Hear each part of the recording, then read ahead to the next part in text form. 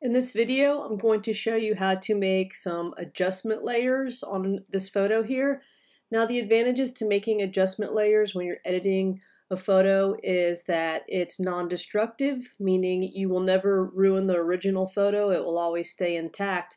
Versus if you do it up here in image adjustments, all these types of photo edits are permanent. So they will destroy the photo, meaning you can never go back to the original photo that you had before. So let's get started on that. So one of the questions that's on the certification test is this. Add an adjustment layer with hue and saturation where the saturation is 55. So let's go do that. So go to Layer. Instead of going to Image Adjustments, go to Layer and choose New Adjustment Layer. And then it asked for hue and saturation. So click on that, and say OK.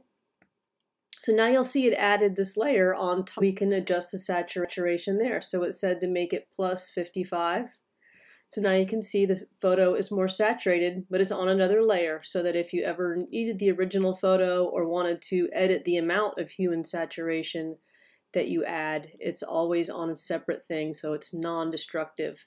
All right, let's read the other question they asked. Give this image a non-destructive curves adjustment using the color negative RGB preset. So let's go back to our photo again, and let's do the same thing. Go to Layer, Layer, Adjustment Layer, and this time they said Curves, so we'll choose that.